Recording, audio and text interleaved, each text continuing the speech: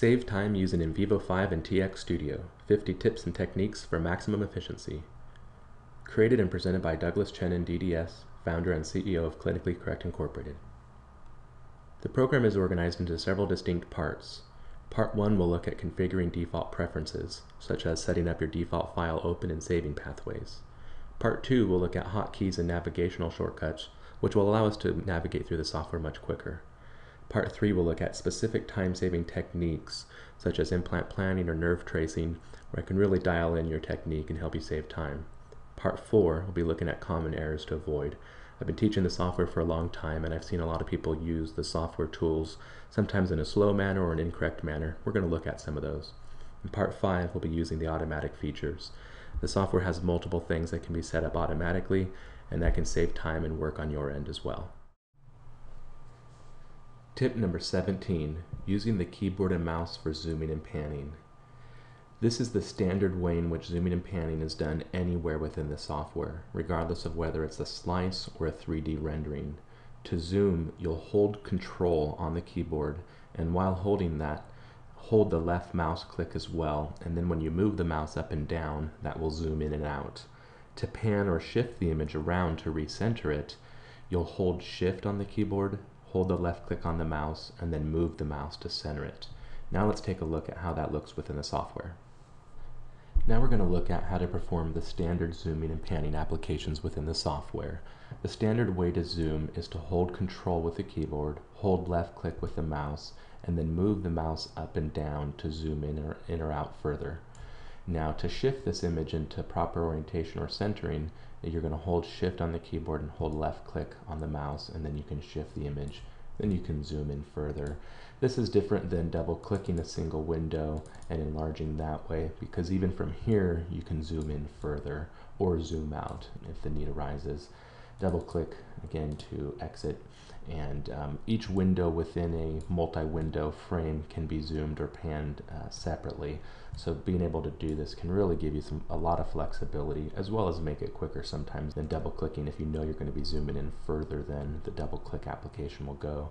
That's the same within the volume rendering. The quick zoom icon that's available here will only zoom into a certain level, but if you need to go further, you can use the Control and left click on the mouse to go further, or if you needed to zoom out slightly. It can also be a great way just to center the image pretty quickly. And it also works within any other area of the software, whether you're looking at cross sections or pan slice features or any area of the software. That standard zooming and shifting feature will work. It's one of the most essential features of the software, actually, because you do want to be zooming and panning, and it's one of the only things that really isn't listed as an icon or a button. So if you weren't really told or taught that, you might be using the software for a long time without knowing that it exists. And that can really save a lot of time when you're trying to just get right to a particular spot, zoom in, get a nice measurement, and move on. If you need to reset any of those images, regardless of which way you zoomed in or zoomed out or shifted, the reset button will always take you back to normal. Tip number 21, perform image reorientation before reconstructions. This technique is one of the most important steps to do before making any image reconstructions with a case. This is so because reorientation is an essential step to make sure that reconstructions are correctly created. Furthermore, it's a great technique for efficiency in that you'll minimize the amount of back and forth that you have to do when making a perfect reconstruction. For example, if the patient wasn't orientated correctly in the sagittal tilt, this will perpetuate errors into subsequent reconstructions, like panoramic images. Within a pano image, this will result in reconstruction errors that mimic traditional positioning errors where the patient was tilted too far forward or too far backwards. Improper orientations can also lead to measurement errors within cross sections due to the oblique slicing that can occur. We're going to explore this technique and the importance of it within the software next. Before we look at how to reorientate an image within the software, I want to show the importance of it with more detail and some examples.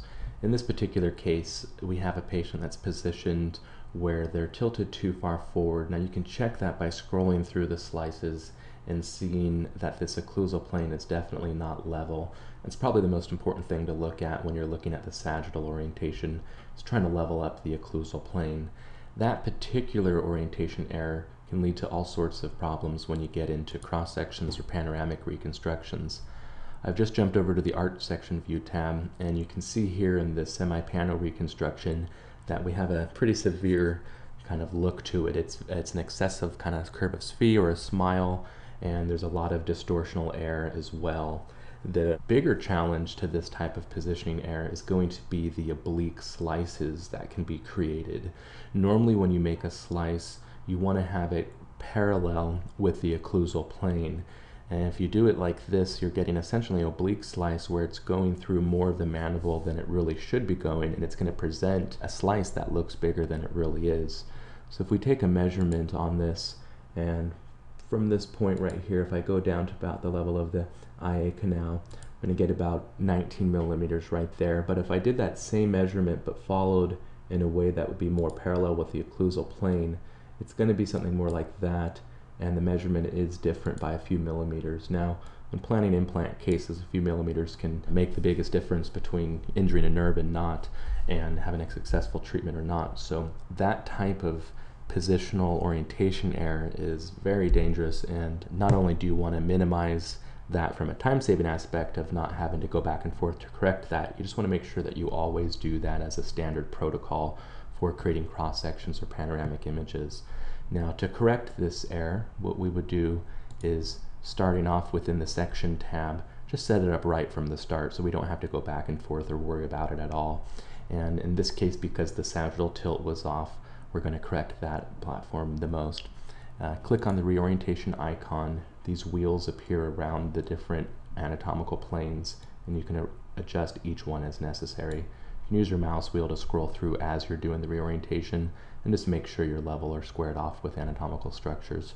Sometimes patients are slightly asymmetric, so you do have to take that in consideration, but the general rule of thumb is within the sagittal tilt to be level with the occlusal plane, to be centered in the midline for the axial orientation, and in the coronal to not be tilted as well. You want to be pretty center. Looking at sometimes the turbinates or the nasal septum can help, but again, anatomy can be deviated or asymmetric, so you have to take that with a little bit of a grain of salt.